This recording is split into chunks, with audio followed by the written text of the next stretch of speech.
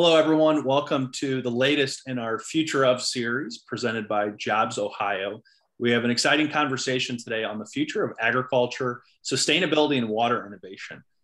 With Ohio's kind of strategic location and having agriculture such a driver of our economy, the location that we have bordering the Great Lakes and Lake Erie in specific, and a lot of our businesses leading on things in the sustainability world.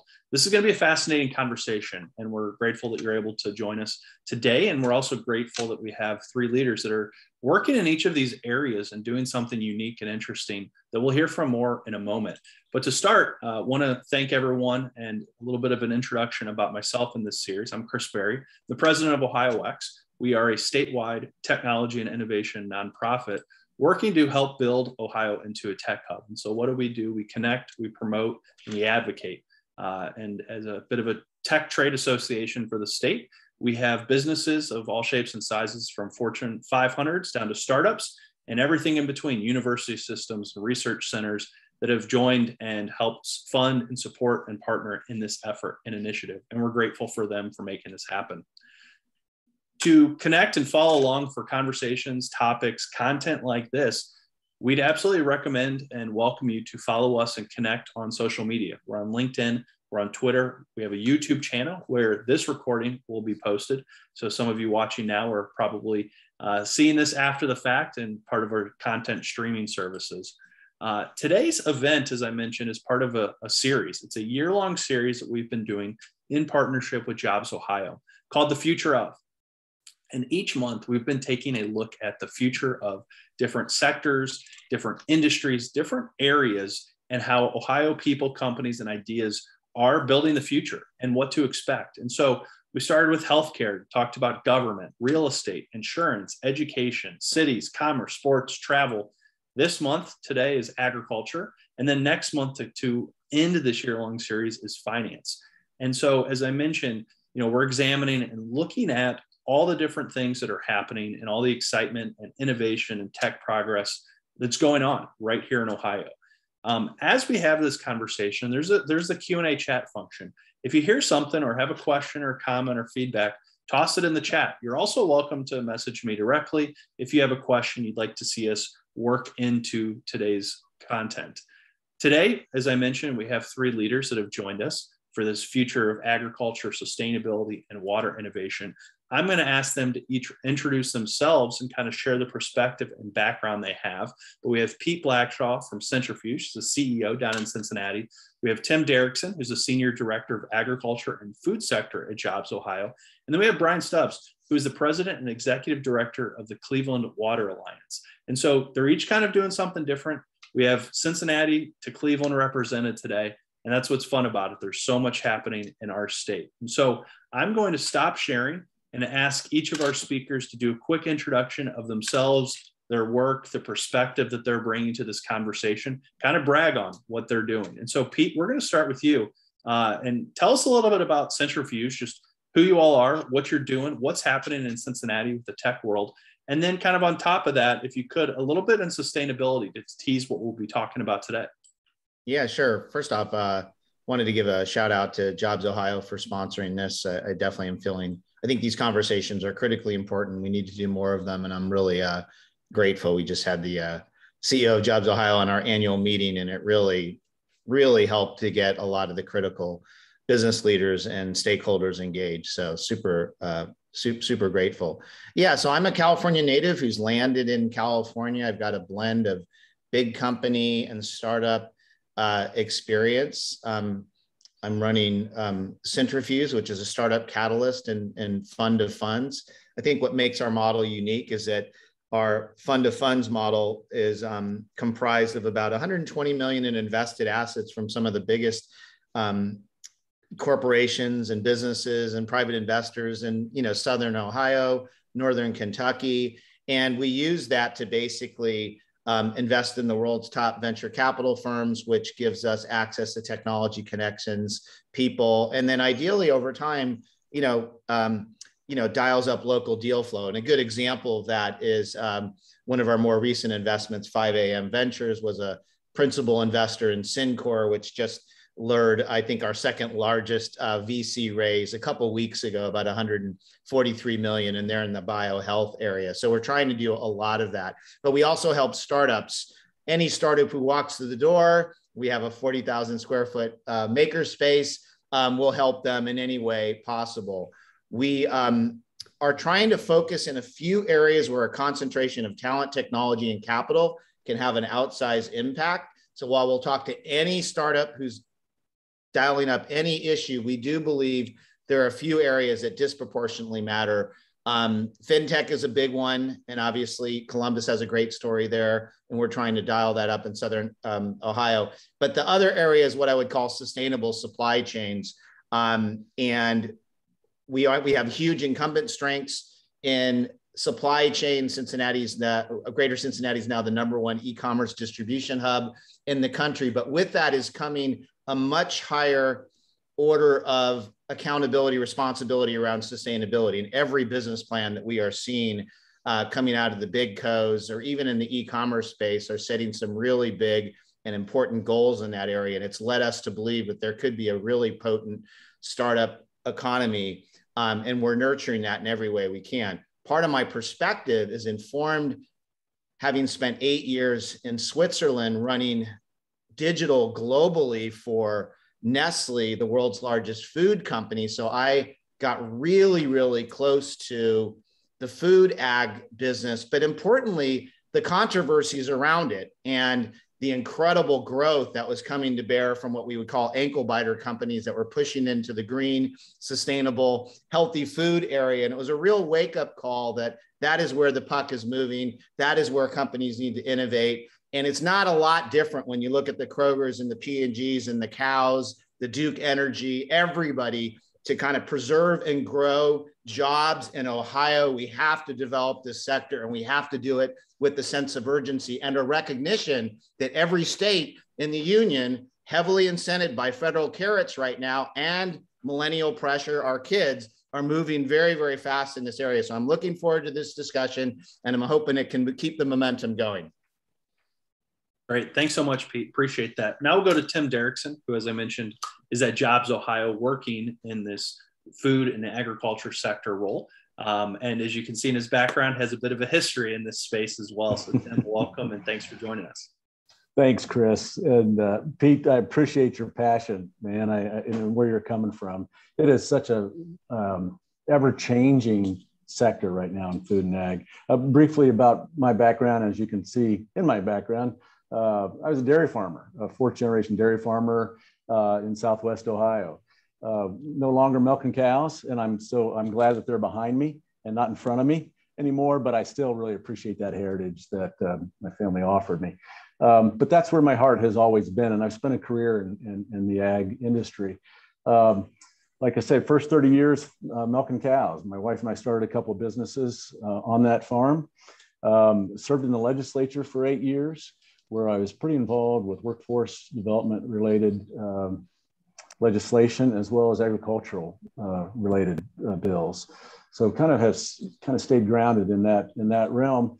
When I termed out of the House, I went over to the Department of Agriculture as assistant director during the Kasich administration and ended his term as interim director. Stayed there up until about a year ago as assistant director of ag. And so, in that role, I was on the regulatory side of ag. So now having graduated yet again to the economic development arena of ag, it's kind of gone full circle for me. And it's really a very interesting sector to lead. And that's what I'm doing now, is leading this particular sector for JobsOhio, who focuses on 10 different sectors, one of which is food and ag.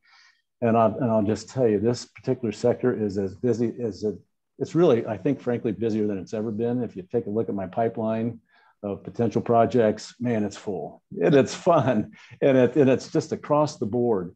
But I think for me to step back just a bit in this introduction, what I'm seeing is a bit of a courting of the food and ag sector with the health sector. And if I take that a step further, I think that courting was compliments of the introduction by the technology sector. The three of us, from a sector perspective, are really working very closely together.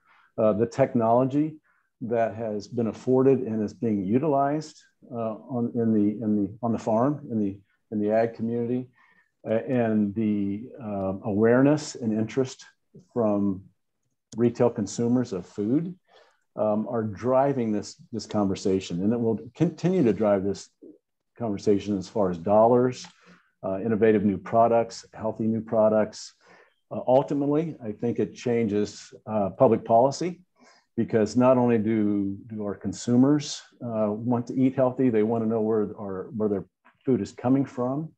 But we're finding corporate interest like never before in sustainability approaches to this entire food chain. So, and I think Pete had mentioned some companies, just about every large company that you can imagine, whether they're in the manufacturing of or retailing of this food sector, they have set some sustainability goals that will influence the entire food chain. So what a fun topic. Chris, thanks for initiating this conversation. Well, thank you, Tim. And we'll definitely be diving into some more of this in a moment. But I want to give Bryan an opportunity up in Cleveland, working in the water innovation space, which again, I think personally, I kind of geek out on it because, we have these incredible resources of the Great Lakes and Lake Erie that our state is lucky enough to be bordered on. So welcome, Bryan. Thank you so much for being here. And if you could, just a little bit about your work. Thank you, Chris. I appreciate you having us on. And just for a little bit of background, I'm a reformed entrepreneur, deep experience in innovation and sustainability initiatives in Chicago and San Francisco. I was recruited to Ohio a decade ago to manage a international sustainability program under a 3-year contract. And I haven't looked back. My family and I have just loved it here and settled in the community quite beautifully. 7 years ago, I took on this role of standing up the Cleveland Water Alliance. So the Water Alliance is a water accelerator and cluster that works through industry, utilities and government, and research institutions. The water economy is one of the fastest growing sectors here in Ohio, as well as worldwide. Water stress is on the rise no matter where you live. And, for us here in Cleveland, what this means is, we're seeing 300 net new jobs added each year in the water economy space. So very exciting. Our work focuses on market-driven push and pull throughout the sector, be it the digitization, advanced filtration, monitoring, and energy usage of utility management. That includes some of our great companies here like Eaton, Gorman-Rupp, Parker Hannifin. We look at things like the Water Nexus for smart homes with companies like Moen and Odie, and of course our initiative, the Smart Lake Erie Monitoring Program, which helps on other initiatives here in the state, like Governor DeWine's H2 Ohio program, trying to assist them in bringing smarter and better tools for managing the ROI of that program. We do this through a dynamic market-based programming, starting with our test beds and open innovation challenges. Our test beds offer something that's been sorely missing in the water economy industry, nationally and internationally, which is the ability to test, scale, and bring to market new innovations within the real world environment by plugging innovations in directly with customers and the market buyers and obtaining real-time, real-world feedback from end users. Other test beds exist out there, but they're disconnected from that kind of in the environment and with the customer. That's such an important aspect and part of getting your product to market. The first 2 test beds are up and operating and center around the first one being an open water watershed and the second's a muni utility test bed. Initial funding for these came through a federally very, very competitive grant program through the U.S. Economic Development Administration. And we were the only freshwater innovation cluster to receive this award. And it was a $1.2 million award. And then thanks to Senator Matt Dolan, we've just received a $3 million investment from the state of Ohio into not only growing these first 2 test beds more robustly, but also to begin to stand up our 3rd test bed, which is an industrial water treatment and technology test bed. In our first year of pilot operations, which we're coming close to just finishing up year 1, we expected, 4 friendly applicants in the test bed We're not advertising. We're not telling anybody about this shit, but we ended up with 11 new innovations, new technologies with solutions coming from as close as Columbus and as far away as France and Israel. And then there will be a fourth test bed that we'll start working on next year, which is a residential commercial test bed. Also, we launched 2 industry-driven open innovation challenges this year.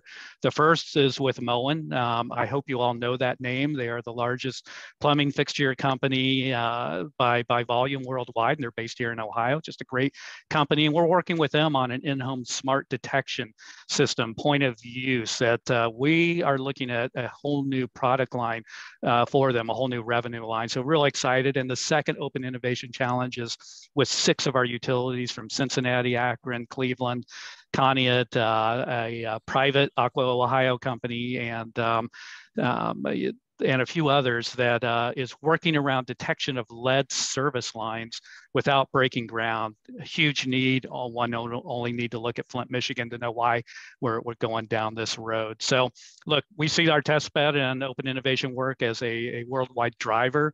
Our goal is real simple: turn our region into the home of freshwater innovation. You know, we have the ingredients to do that. We have the workforce. We've got over 300 water economy companies just in greater Cleveland alone. And then one final point, and Chris, thanks for this opportunity to kind of brag a little bit, but we're also working on attracting water intensive industries out of water stressed regions as a partnership with Cuyahoga County and Team NEO, our Jobs Ohio rep. We'd like to say from a climate perspective, Northern Ohio is very boring. And from an industrial perspective, that's a good thing. Thanks, Chris.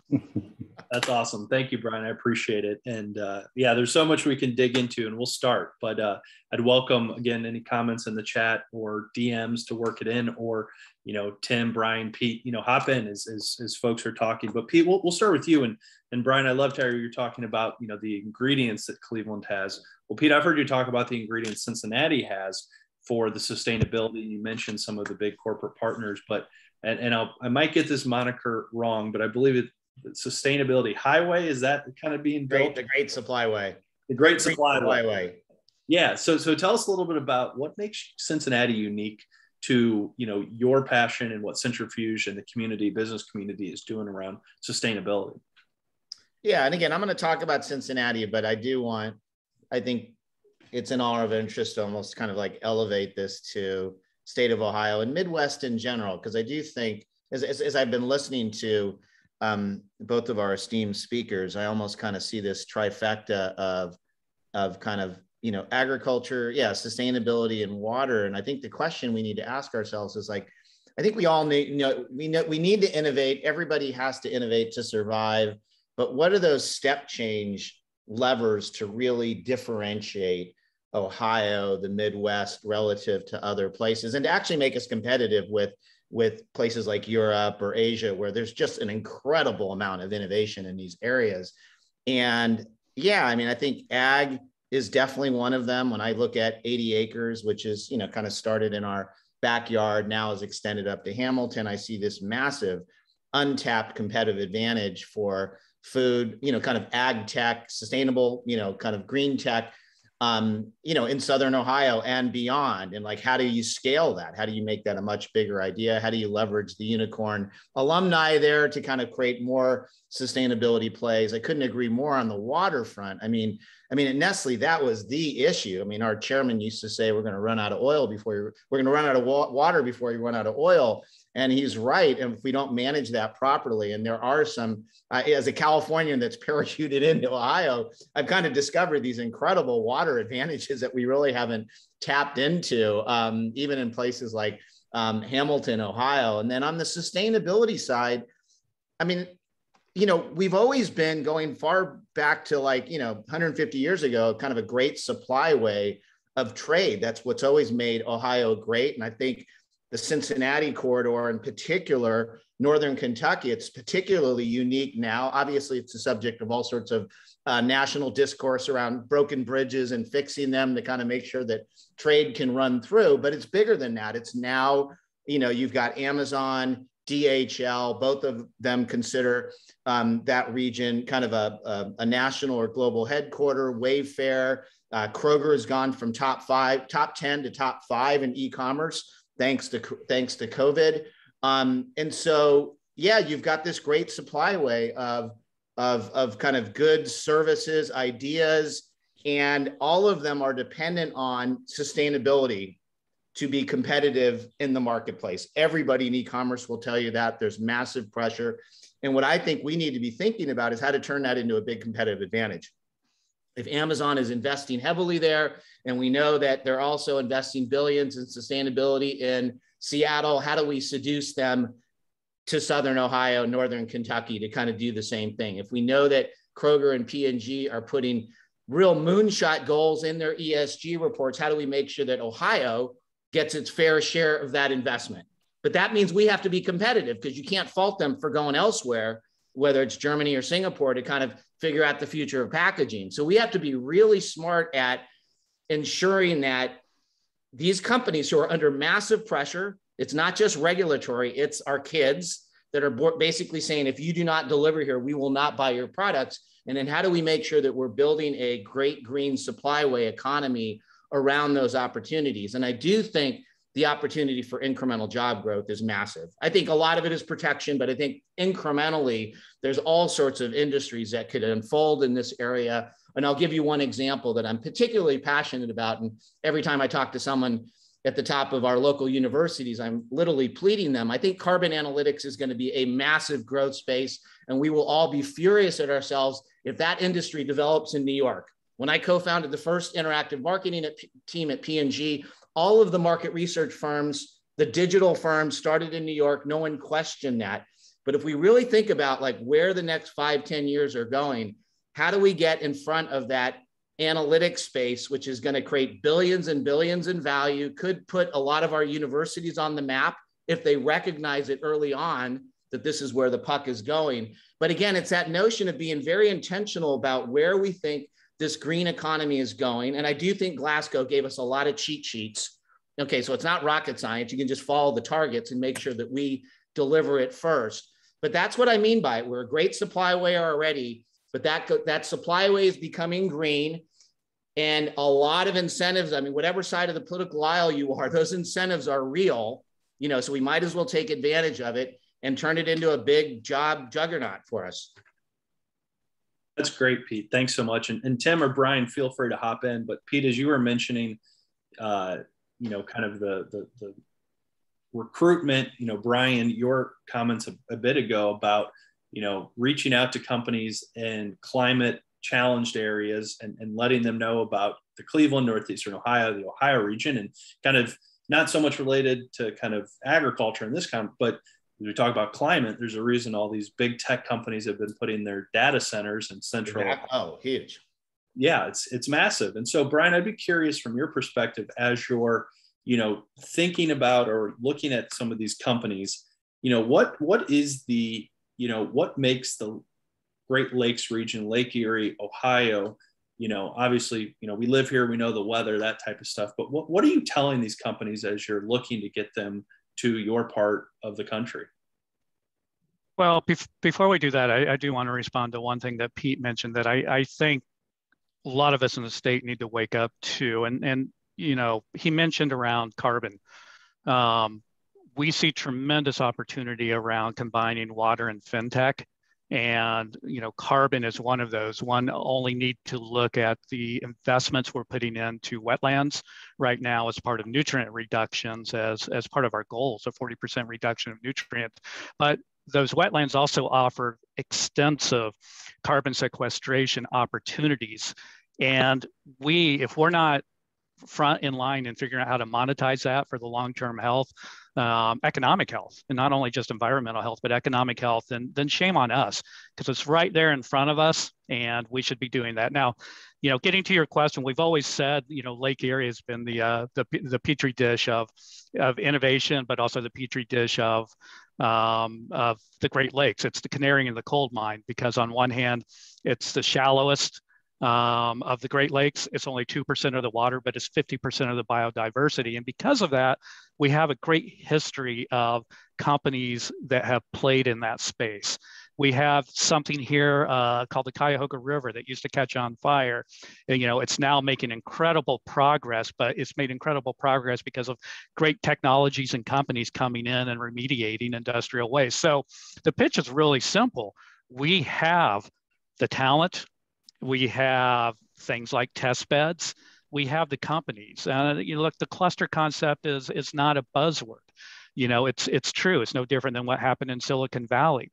Companies, and we pitch them on a few different things. So from a water solutions perspective, so technology play, it's to come in here, you get the trial and test bed, you get all the support services, you get companies like the Connecticos, like the Jets, the Moens, the Odis, the Parkers that are doing deep research on, you know, really fascinating topics like biofiltration is a huge industry in the water economy space. So we talked to them about that one. It's a great soft landing. It's really cost competitive to do business here. It's really good supply chain. People don't realize that we actually have a port here, a vibrant port that's growing.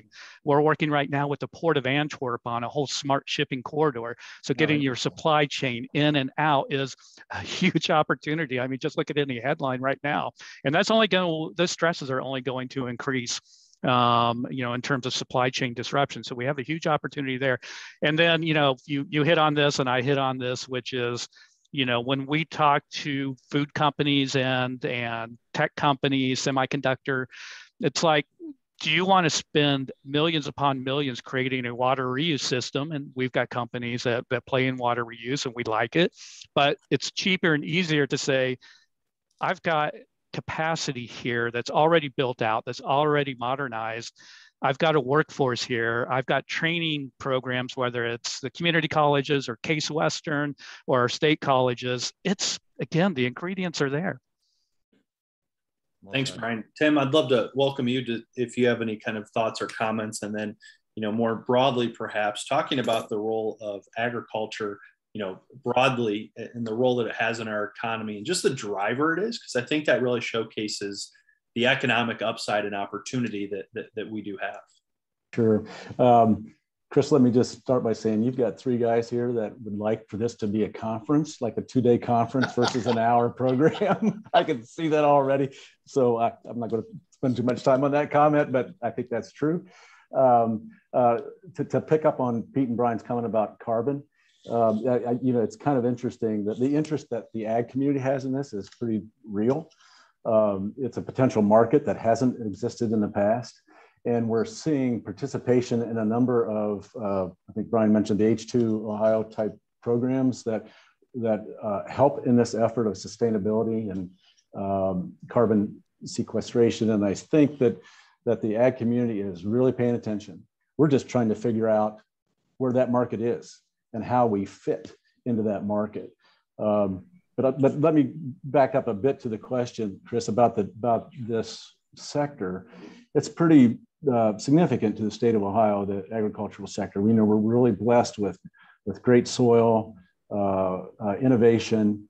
We've got about little over 13 million acres of tillable farm ground, 75,000 farms. You know, you can do the math, but that equates to about 180 acres per farm. The economic impact is $124 billion. Now that's the entire food chain. That's from John Deere making the tractor to Kroger stocking the shelves and everybody in between. But that is significant, you know, to the state, and it's vital to the state. And, you know, what we've got is a community, an ag community, who they're in business to make a profit. But we also have a community, that same community, that is very conservation minded. Change doesn't always come easy, but an appreciation of a clean Lake Erie or other waterways, frankly, is sincere. And I do think folks are implementing technology and programs to be more sustainable than maybe they have in the past. And the willingness and the cooperation that we're having in the ag community from the H2Ohio programs is almost off the chart. You talk with the Department of Ag, Director Planda and others, they're very pleased, as is the governor, with the amount of participation in these programs. Now they're being compensated for these programs, but they are new best management practices that many of our farm community are implementing that they haven't done in the past. And all of this really is leading to cleaner water that Bryan's really passionate about, that we all are passionate about, and we need to be, because that is definitely, water is a resource that is vital to many industries, not just food and ag by any means. But anyhow, the sector is vital to this state, and sustainability, regenerative agriculture, there's lots of terms that we can use, but the desire for this community to be conservation minded is real. And I do find it interesting now that the community is kind of taken a beating, frankly, environmentally over the years. And I think and I compliment that administration and Governor DeWine for implementing H2 Ohio. And now that we see the willingness to participate in these changes, I think, and the addition of potentially carbon markets that hadn't existed in the past, we're seeing a community who wants to participate, who wants to help in the overall sustainability of our state and of our waters and of our soils. And so it's exciting to see that willingness of this community to participate in these kind of practices. Now, I will say that, and I don't know if it's social media or just public awareness, I think COVID has stepped up the timeline a bit, but I think we were going there anyway, that ultimately the consumers, you and I, when we're going to a grocery store and buying products, we're paying attention to the label. We're interested in where that product came from. I know this sounds kind of maybe crazy, but the cows that are behind me, the milk that I buy off that shelf, I want to know what farm it came from. I want to know how that cow was fed, the conditions under which that cow lives. That's a little bit extreme, but people care. And that public opinion is going to drive public policy. Our corporate citizens, and it's mentioned many times, but while you guys were talking, I wrote down some companies that I know of that have set sustainability goals.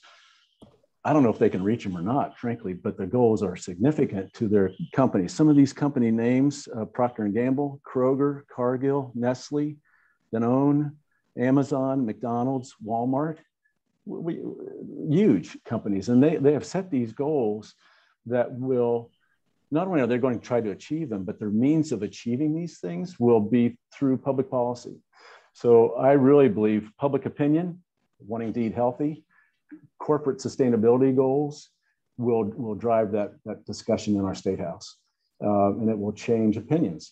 It's going to, and how we pass legislation and address this subject at that level. So I think what excites me as an old farmer, as an old legislator, as an old bureaucrat in the Department of Ag, is lots of change, and it's all for the good.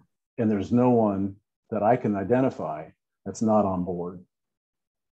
Thanks, Tim. And it's interesting because, we've now talked about and had, a few comments from all of you around the change coming and how it's, kind of that bottom up, the millennials, and Pete, you mentioned kids, and Tim, social media, and just kind of where we're at as a society and what consumers are calling for. And then recently Glasgow and the big climate summit in Scotland, and kind of from the, heads of state and heads of corporations are working on this. And so, we see this change coming. We've talked a little bit about the opportunity. And so, the data analytics, those types of things. But Pete, I'd love to start with you around, if you were president of Ohio for a day, what would those things be? Where do you think the focus, as we look for a year down the line, 5 years, 10 years, to really capitalize on the opportunity that we know is coming?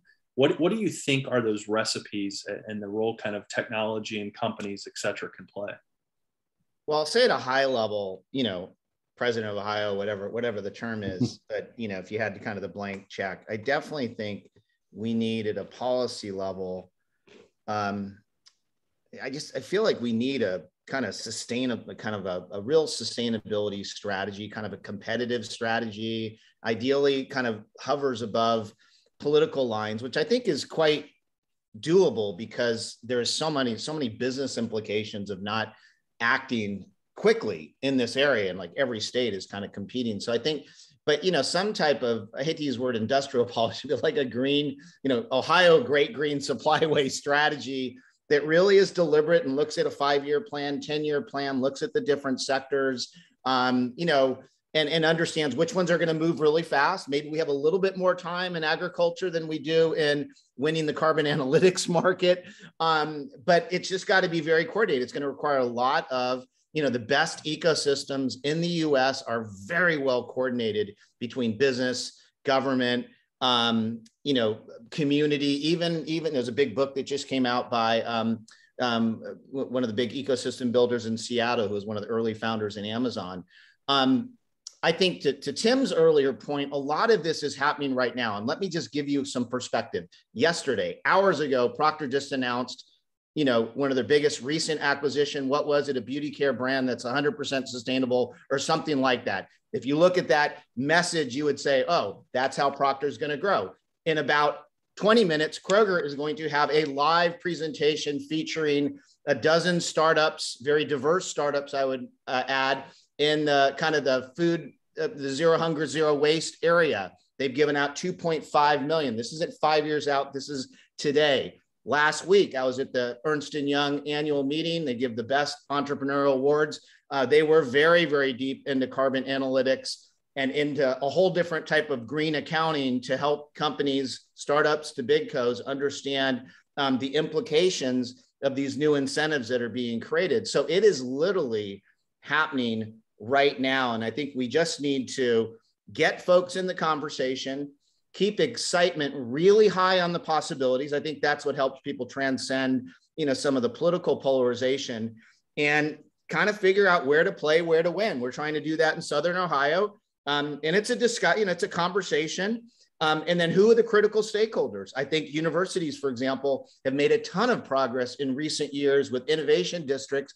I would like to see them get a little bit more deliberate in specific areas. I think they're doing a great job in health, but it makes me mad when I see that Stanford is getting a ton of money from corporates and the government alike because they're creating the school of climate change or whatever you call it.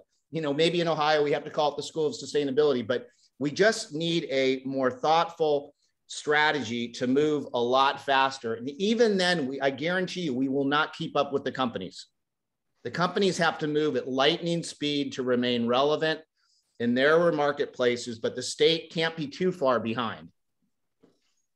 So Chris, I can hop on that with just a few really quick points. That's some green, some good call outs, but infrastructure is a buzzword, but it's a buzzword for a reason. And I would think through being even more innovative than we have been, starting with how do we fund infrastructure? Let's look at green bonds. Let's look at century bonds. Let's match our infrastructure with the life of that infrastructure. That's something the state could put a program in today. I look at what Governor DeWine's has done with H2Ohio. It shows that people understand that we've got to invest in water quality, and it's a driver economically. So I mean, I think we can build upon that if I was president for a day, and it's always going to be myopic.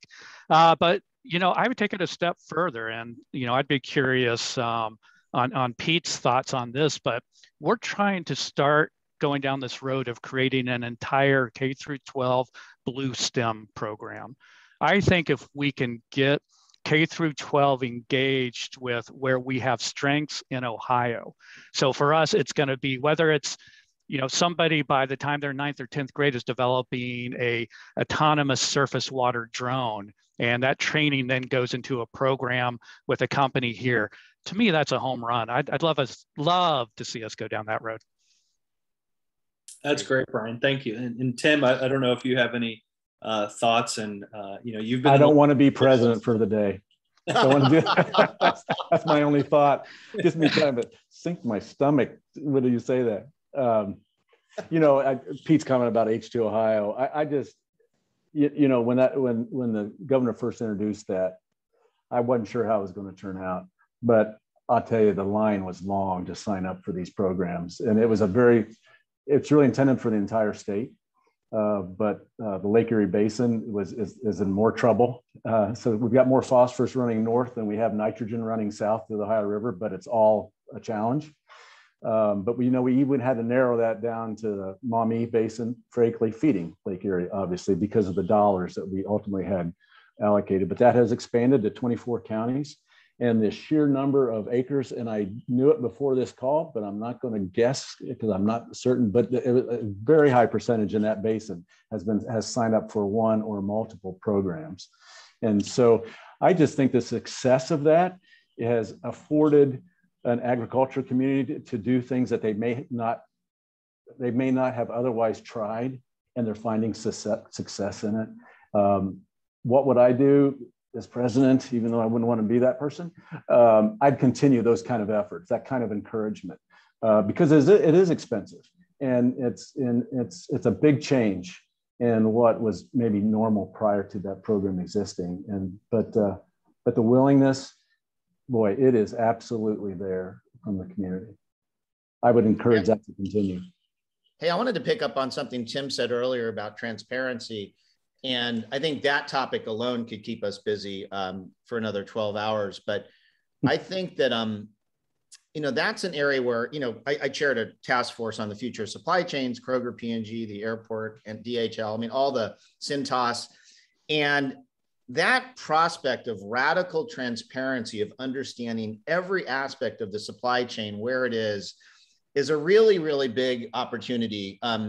For some companies, it could be a threat because the consumers may not like, the global sourcing. They may want more localization, but we know that it's going to change behavior. And we do know that the shopper level, it's getting much easier to interpret those signals. And I think we're going to see tons of innovation. So we should assume that, radical transparency is going to become infinitely more accessible, and that's going to have big consequences. And we need to figure out where we play in that space. So I know Cleveland talks a lot about blockchain, but is it blockchain that's the big idea, or is it radical transparency enabled by blockchain? Like, I think, blockchain, and when I was testing blockchain and ag at Nestle, it was really about how it helped to source the milk, all of the food products, end to end.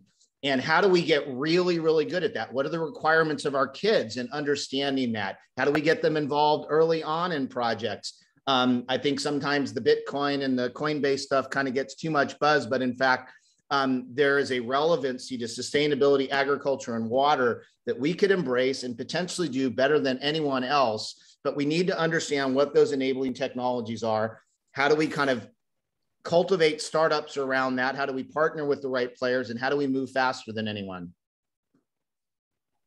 That's great, Pete. And Bryan, you had mentioned, the role of, I think you said maybe 300 new jobs per year, continuing growing in kind of this space. And, I'd be curious, with your all's work in helping build, accelerating, attracting new startups, because that's an audience that our community has, a lot of startups, tech companies.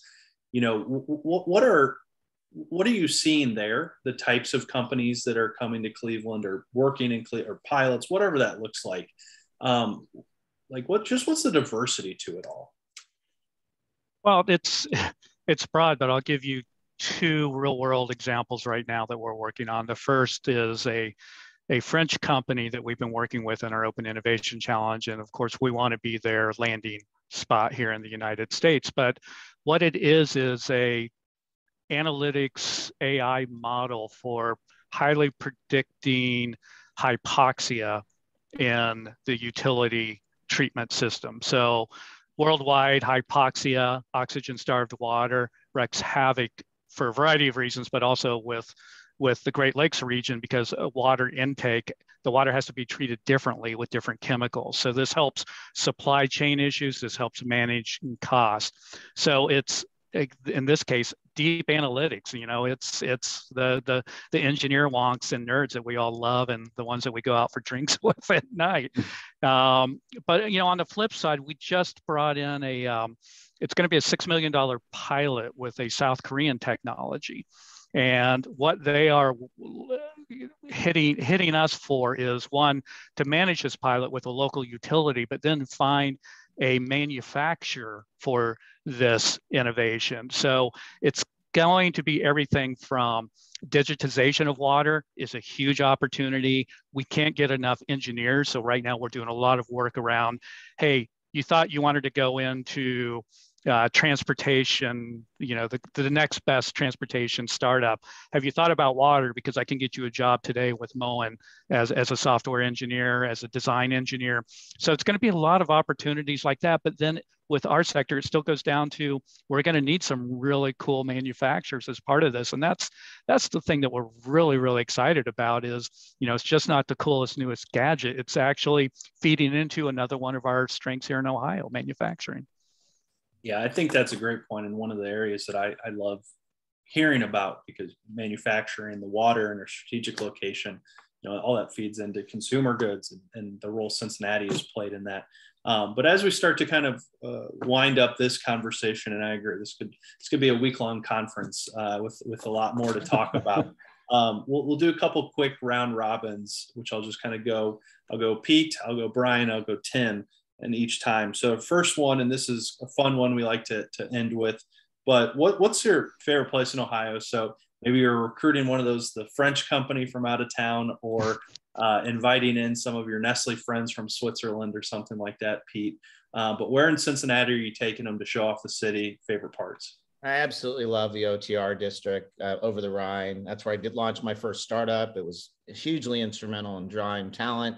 And I just think it kind of captures that, it's old versus new. It's kind of like this innovation trifecta of design, food, and technology. They've got dozens of these incredible beer caves below the ground that are always fun to show folks. And it's got that urban feel that I think is so important. I do think diversity and innovation share a symbiotic relationship, and we need to keep cultivating that. But yeah, bar none, I personally think, I visited the world's great urban centers, old towns in Europe, and there is nothing like over the Rhine anywhere. I think it should be a UNESCO World Heritage Site, and I think it could be a crown jewel of how we try to lure talent into Ohio.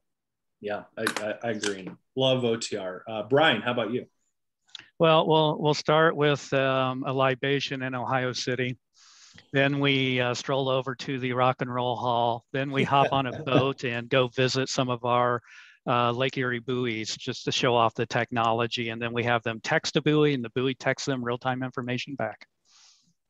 Very cool. Well, next time up in Cleveland, maybe not in the winter, but in the summer, you can get a trip up. And come on, we're Ohioans. We can take the cold weather. Up 71. How about you, Tim? Politician Tim here can't pick one. There's so many, but you can put me in a farm field and I'm pretty content, or in a barn working on a piece of equipment and I'm pretty content. But I will say last week, I enjoy places that I'm surprised by. And last week I was up in Erie County at a facility called the Vegetable Culinary Institute that was just a surprise. This facility started as the Chef's Garden, which it continues to be the Chef's Garden. They're raising vegetables indoor and out, and providing chefs internationally with vegetables. But they also have a facility that I attended an event at, and the meal prepared by chefs, and there are chefs from around the world that go and train there, was absolutely second to none.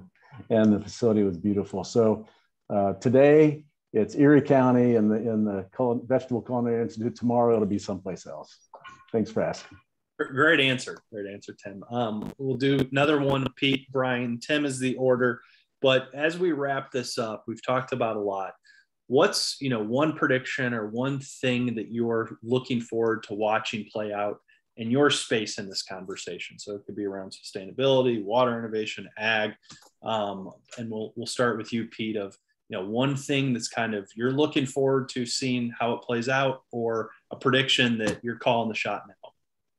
Yeah, and this is something that I'm actually trying to shape. So hopefully odds are higher. So I anticipate, we know that gaming is one of the biggest consumers of kind of, attention these days. It's, bigger than most ad models. And that's why P&G is having big conferences. And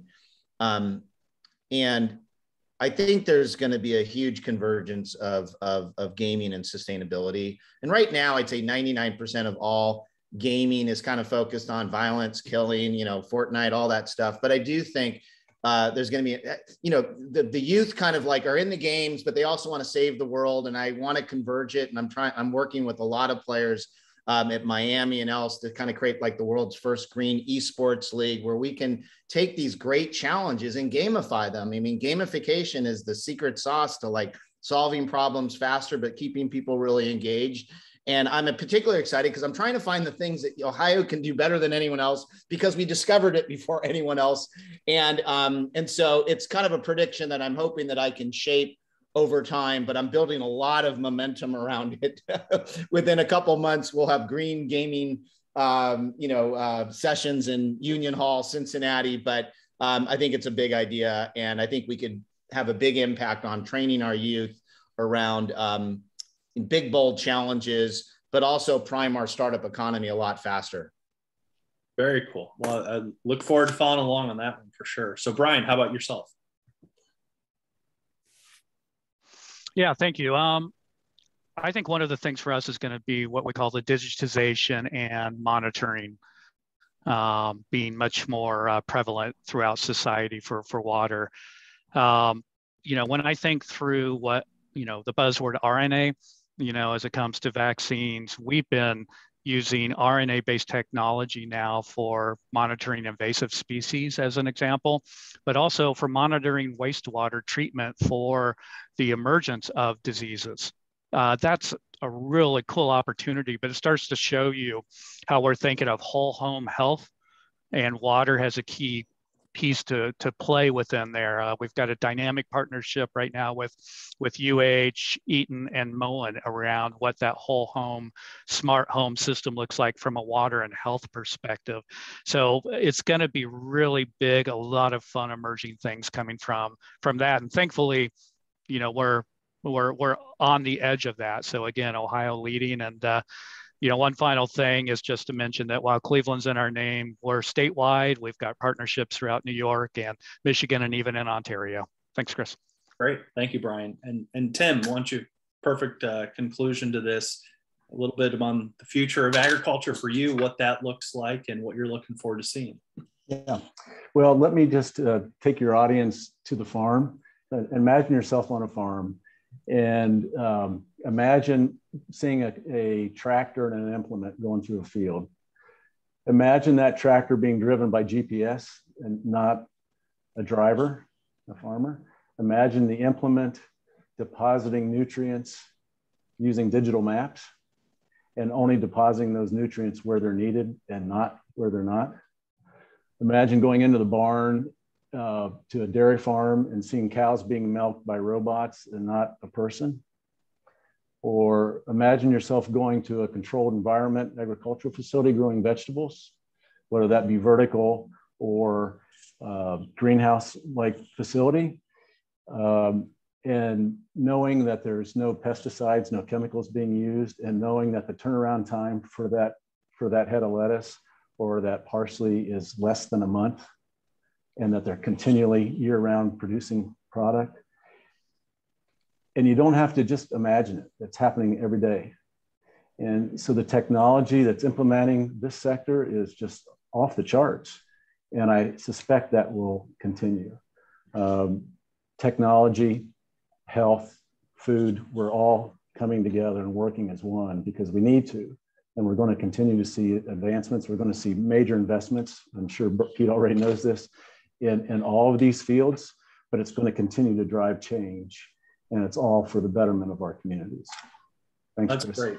Tim, that was a perfect way to conclude this conversation. And again, I want to thank each of you, Pete, Bryan, Tim, for being here, sharing your work. This is a ton of fun. And again, I know we could have kept going. So I appreciate you throwing so much into our hour that we shared. So thank you again. Thanks to our audience now and in the future on demand. Thanks JobsOhio again for helping make this and so many like this conversations possible. It's an incredibly exciting time for tech and innovation in our state, and from Cincinnati, Columbus, Cleveland, all over Erie County. So much going on, and it's really cool and fun to be a part of. So let's do a whole conference on this. I mean, I'll help out in any way. I'll get a bunch of big companies to participate, but it'd be a shame not to continue this I think we hit some really good themes, and I would, if any of you guys have heart or energy to continue it, I'd say let's do it yesterday, and I'll contribute in any way. It's a really important conversation. I'm with you, Pete. All in. You're getting an email from me in a minute, so okay, excellent. We'll start it, and for the audience, you get a sneak peek first to hear about it. So thanks everyone. Have a great day. Talk to you soon. Bye-bye. Bye.